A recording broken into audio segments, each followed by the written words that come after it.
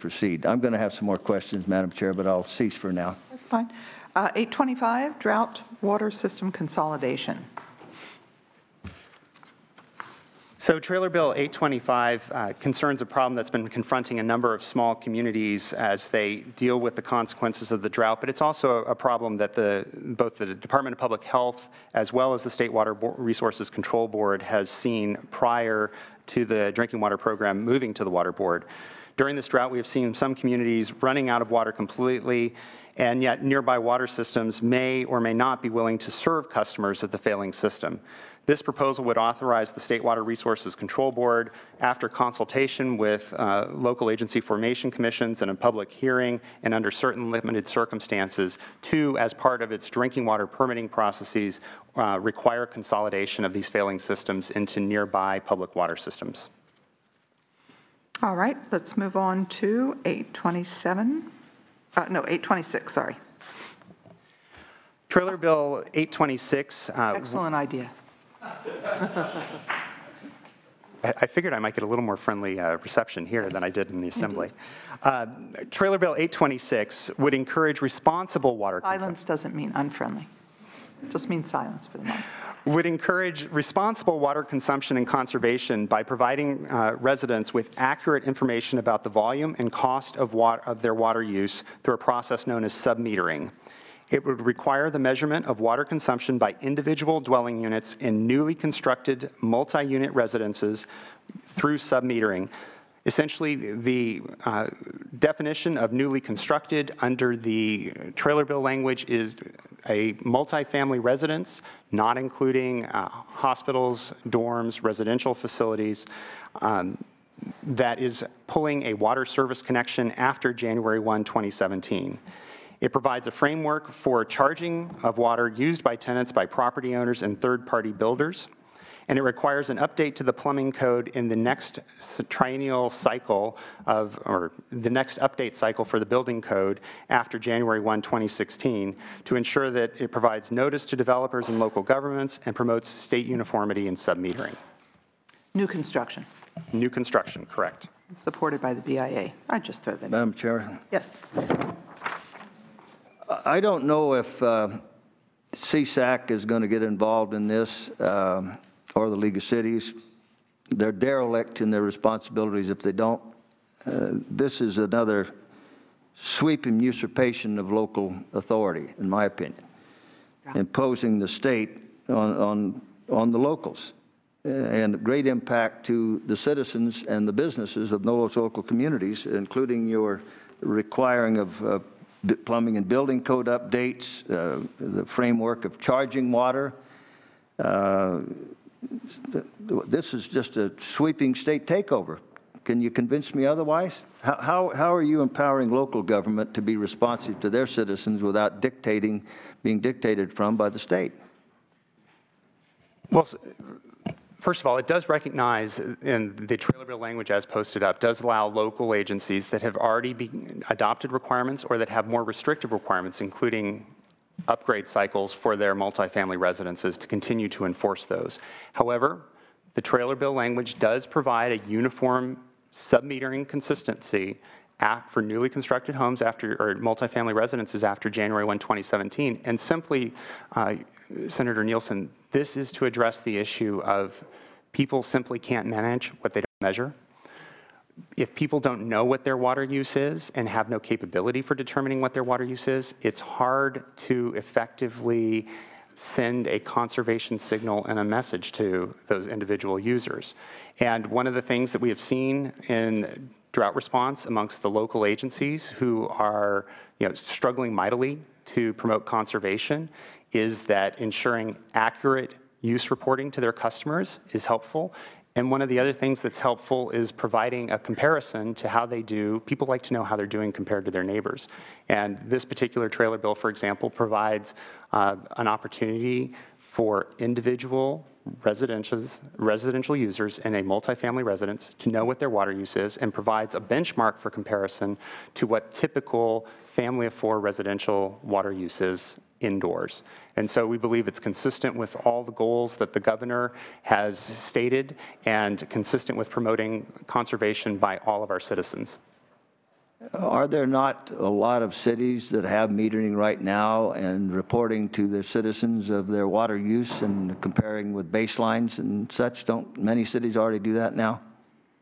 Many cities do that, and some cities and localities have required sub-metering for multifamily residences, but the reality is most multifamily residences in California do not have individual meters, and so the individuals don't know their water use and really can't account for themselves compared to neighbors and compared to what we're seeing in a statewide conservation ethic.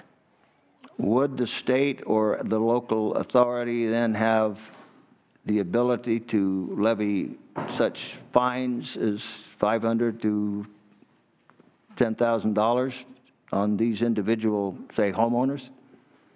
No, this is outside of the local conservation structure, and I know we have representatives from Building Standards Commission and HCD here, but it would be a provision of the California Building Code, and so going forward after January 1, 2017 for new construction, it would essentially just be a requirement on multifamily residences. So you could not construct, that's the point. But how about right? Well, you could construct, it would just have to be sub-metered, yes. But what about a homeowner? Let's get back to the metering, who it's determined that this family is using water in excess of the governor's 30% mandate, or 26%, or 25, 35%. So therefore, you're going to get fined because you use too much water? At this point in time, there's no conservation structure that does that. The trailer bill language provides a mechanism for how the property owner would pass through the bill, because it will most likely happen in most instances, because these are sub-meters. These are not meters to the local water agency. It is still the property owner that will receive a bill, and then there's a formula to pass that bill essentially through, or there are alternative formulas to pass the bill through to the individuals. There isn't any ordinance that would be enforceable directly against the individuals at this point in time. And if a local agency were to come up with something, yeah, that'd be highly speculative at this point in time. I may have some more. Thank you for that answer. Jim, this is only new construction. Many apartments, in fact, many apartments have already done this. This is only new construction, and there's been, City of San Diego has already imposed this law. It works well, and there's a tremendous amount of support and bipartisan support for the effort so far, including the BIA and others. And I think if CSAC's around, they might want to speak to this, or the League. I don't think they're opposed. Anyway, let's move on. May I ask one? Yes. Just one comment on metering? Speak. Are we going to have a chance for the public to speak? Sub-metering. Pardon? We're going to have a chance for the Yes, public? on all of them when we're finished. I know Sure. it's about sub-metering, which is fine, and it's moving forward, so thank you for that clarification on new units, so they can put in the correct pipes and meters and everything. But what are we doing about expediting those people who still aren't on water meters? Or I read an alarming story the other week about someone using 218 as a vehicle to just do a flat rate forever, even though they use huge amounts of water. We have several areas of the state who coincidentally are mostly in areas where you have severely overdrafted groundwater basins, still not metered. If you're from Southern California, it drives you crazy, as other parts of the state are on their 5 tiers and their huge fines. So I'll just briefly touch on this one. It's a little bit outside of what the water board's involved in, but as you know, the legislature did accelerate the requirement for meter installation. I believe it was back in the 2009 era. It's still 2025 or something out there. Yeah, although a lot of people have them. They're installed, they're just not hooked up. Yeah, and so what is happening is the local agencies are sort of struggling both with the logistical issues associated with installation, and then, you know, how do you go about fairly billing amongst your customers until you have them all on meters? The issue of Prop 218 for those cities that have gone ahead and installed meters and then have to put in place a rate structure is very challenging. Many cities have had good success in terms of developing rate structures and surviving a protest process and getting their rate structures in place. But if the ratepayers are able to get enough votes, it can create a real challenge for the local agency, and there is nothing in the trailer bill language, and the administration has not identified at this point in time a fix for that. But there was some talk when Ms. Marcus was here about the State Water Board doing a model ordinance that would assist those areas in putting together a rate structure that would survive the scrutiny of the courts. What Chair Marcus was describing is the board is working with the Association of California Water Agencies and with the League of Cities and CSAC to assist agencies on Prop 218 compliance. But in the end, if you go through a protest process and the ratepayers do not approve the rate structure, it may be difficult. I mean, we can provide tools, and we will be providing tools. In fact, a website went live earlier this week. The majority of the people, like you do at an assessment district, are voting against it, so they stay on a flat rate. Right, and that's the challenge. And no matter how much water they use. And there must be a way, though, so you can obtain perhaps Prop 1 or state dollars for something if your area is not metered or something, but that is simply not right and unfair. There has to be a way, a carrot or a stick or some message here that you can't have it both ways. You can't have money for your groundwater basin to replenish it if you don't have any ability to manage your water supply. Anyway, it's commentary. Thank you. Just a question before you get to the CEQA, the three on CEQA exemptions, trailer bills. The water audit issue, which is something I'm really interested in. I have a bill on it.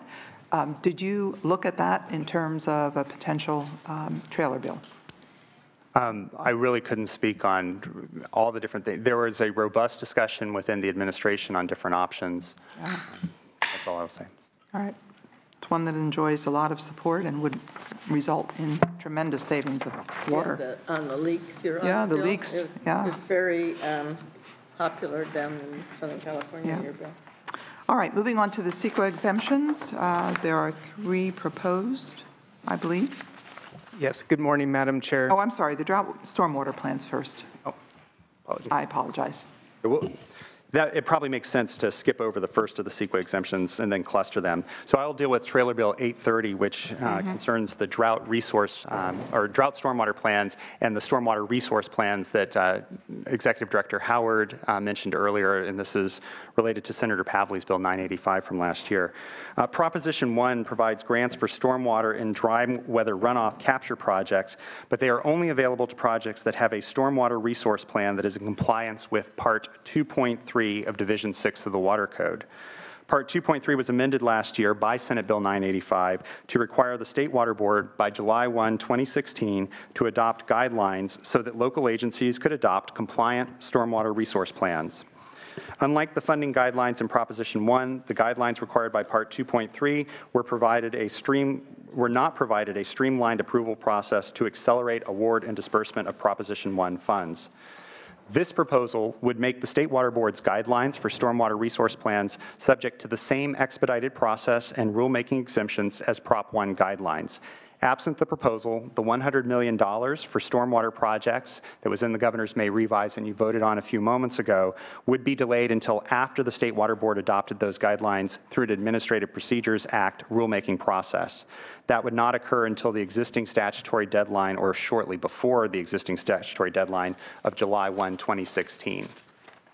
All right, let's move on. I'll move back. 827 and 831. Yes, good morning, Madam Chair. CEQA exemptions. I am Chris Calfee, Senior Welcome. Counsel at the Office of Planning and Research. Trailer Bill 827 addresses local ordinances for the protection of groundwater resources. Under current law, counties are responsible for permitting well drilling. A number of counties have recently adopted ordinances to further protect groundwater resources from groundwater mining and export, among other things. This proposal would do 2 things.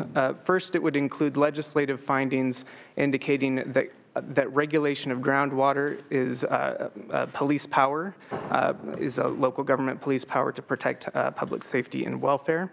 The second thing it would do would provide a limited term CEQA exemption for the adoption of local groundwater protection ordinances. That exemption would remain in effect until July 1, 2017, or as long as the governor's state of emergency is in effect. All right. Yes, Senator Nielsen. Madam Chair, I want the record to reflect that at least this member considers this police power sweeping. And I'm going to use a strong word qualifying that I hope it never comes to this level, but it's almost Gestapo. The state imposing on locals and on individual citizens of this state.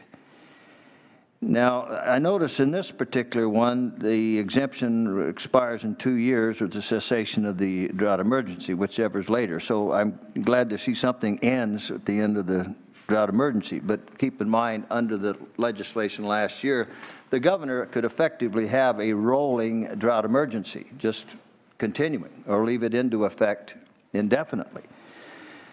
And here's an irony, again, that needs to be pointed out. Exemption is needed to protect counties that wish to adopt groundwater protection from CEQA lawsuits, because it could delay the implementation of such an ordinance. Another example of government exempting itself from what it imposes on the citizens and the businesses of California. That just further undermines the trust that people have in government. And I want to say here, with a compliment to Chair Marcus, who has been very accessible and seems to be trying very valiantly to be respectful of water rights in face of this emergency. I want to give that credit where I think it is due. On the other hand, I have to say that everything that I have said about these water rights have proven to be absolutely correct. The board, in one of its first regulations, said that they're going to protect senior and pre-1914, but we have the right to. There were a lot of denials of citizens, of people of special interest that should have known better and argued better as this was all being proposed, that they were going to be comfortable that those rights would be protected. And now we know that they are not protected. And even pre-1914 and some have even said these water rights are antiquated. Well, ladies and gentlemen, if things like the Constitution and historic water rights are antiquated and will change them based on contemporary circumstance, even this case be a drought, what trust can people ever have in their government again? This is an issue far bigger than just the drought. It is an issue of trust in our government. All right. Did you want to speak to this? Just a question out of curiosity. Well, not a surprise to Senator Nielsen. This is relevant to some counties down in my area, and especially along the Central Coast. They're in a crisis. Their groundwater table has gone down precipitously. They're trying to comply with the Groundwater Management Act. They're faced with saltwater intrusion. They're not dependent on the state water project. They're on their own down there, and several county supervisors, boards of supervisors have put sort of a moratorium, if you will, on new permits for new wells. It's interesting, the people that usually oppose CEQA are now clamoring for CEQA in order to perhaps delay the inevitable in a process. I assume, someone correct me if I'm wrong, but I assume a negative declaration would probably be rendered because under the California Environmental Quality Act, you're trying to save water or keep it from being contaminated, or you're putting protections in place. Isn't that a rather quick process? You have notice and then a negative dec. But this is in only if you define an emergency situation. This police power is possible by the supervisor. I think they need this tool, so I'm not arguing the merits.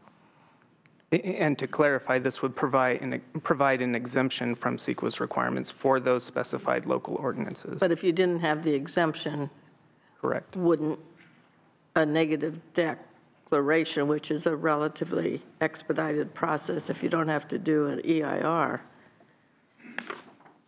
be warranted in most cases?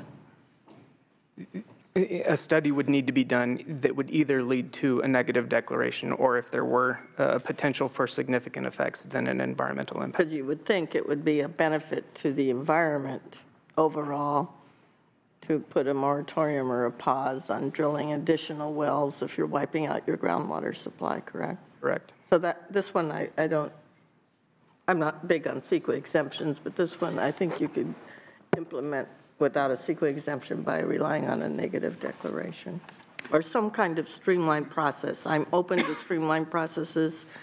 I try not to create new precedents for CEQA exemptions. I also think it's important, reading the language here, it's going to include legislative findings clarifying that local governments do regulate, may regulate groundwater pursuant to their police power. And I remember in the last drought, when you're dealing with transfers and a number of things, it's really important to clarify that so that you recognize that the locals do have the power to come up with a groundwater protection ordinance and ought to be about it, frankly, in the middle of a drought, particularly if they're in a basin that is of serious concern, and many of them are. So I think there are opportunities here for local governments to step up and protect their local groundwater. And if they don't, then the state needs to do it for them. And that's what the legislation said. So an opportunity, and at least for 2 years. All right, let's move on to the CEQA exemption for drought mitigation. Yes, Trailer Bill 831 addresses a CEQA exemption for certain drought-related projects. Under existing law, the Public Resources Code exempts projects that are responding to a disaster for which a state of emergency has been declared. There's another exemption in the Public Resources Code for projects that prevent or mitigate emergencies.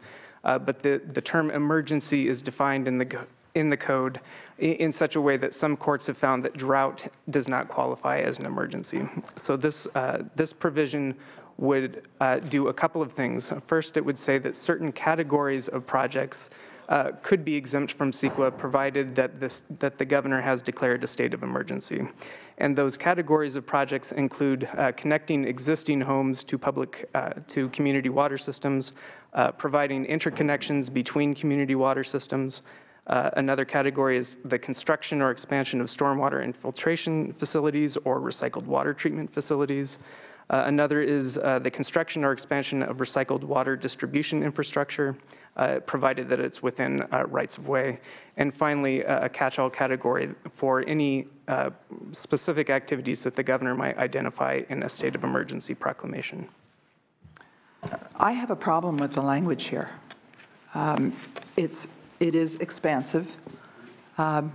We come at this from a different direction. I'm not interested in seeing, it's not clear to me what kinds of projects, if declared in this emergency, could then move forward without CEQA review. And I am particularly concerned about the tunnels, obviously, but actually any major infrastructure project that might be deemed an emergency for the duration of in this context.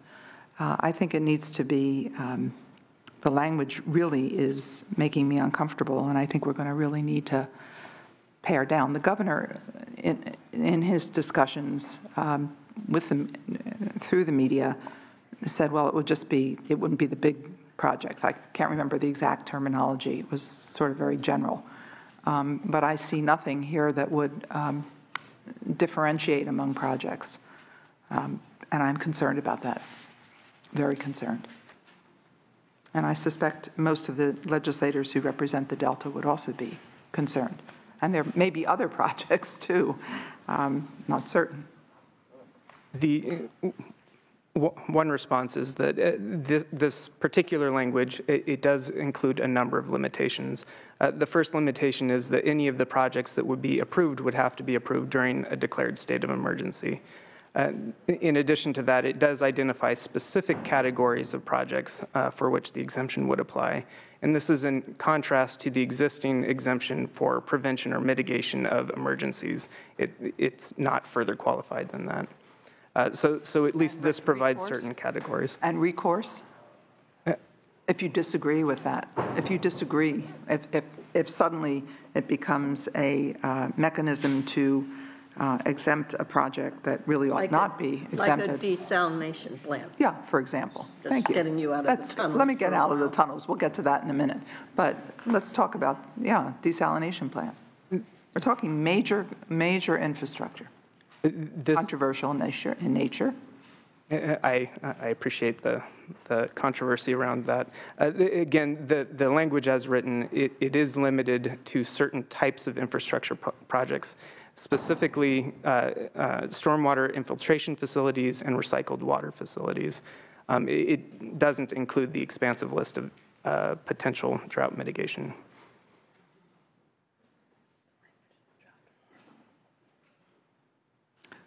Well, if it's that limited, I need to see the language on this, really. Very concerned about this. It seems expansive, but maybe it isn't in terms of the language, and maybe needs to be refined quite a bit more. And what did telecommunications have to do with the drought? It says excuse me, through the chair, emergency telecommunications.